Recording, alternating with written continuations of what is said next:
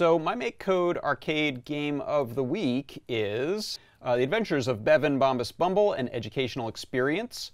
And this is, if you check this out, it's got this really cute graphic style, and you'll see why in a second. When I hit A, it says, please press A to start, move with left and right buttons, jump with up or A, double jump by pressing jump again.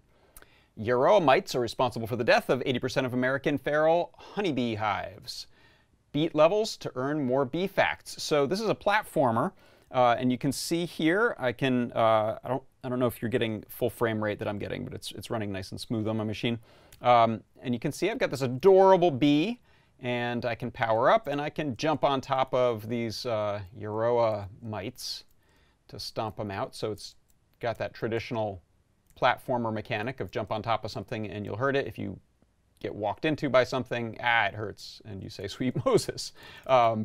So let's take a look at the code for this. I wanted to talk about how the mechanic of running into an enemy versus stomping on the head of an enemy is accomplished. And so you may think it has something to do with maybe the particular pixels on the sprite, but it's actually simpler than that.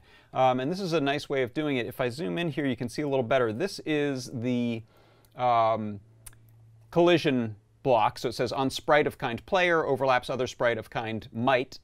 The conditional check here is the bee traveling in a positive direction on Y? And in the MakeCode canvas, positive direction on Y means you're heading down. So if the value of the velocity Y of the sprite is positive or greater than 1, and it's also not touching the ground, hitting the bottom, then you destroy the other type of sprite.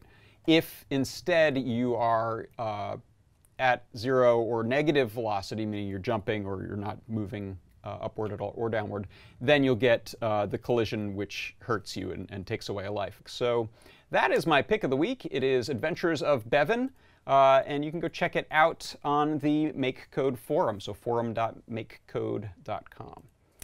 And that is the MakeCode Arcade Game of the Week.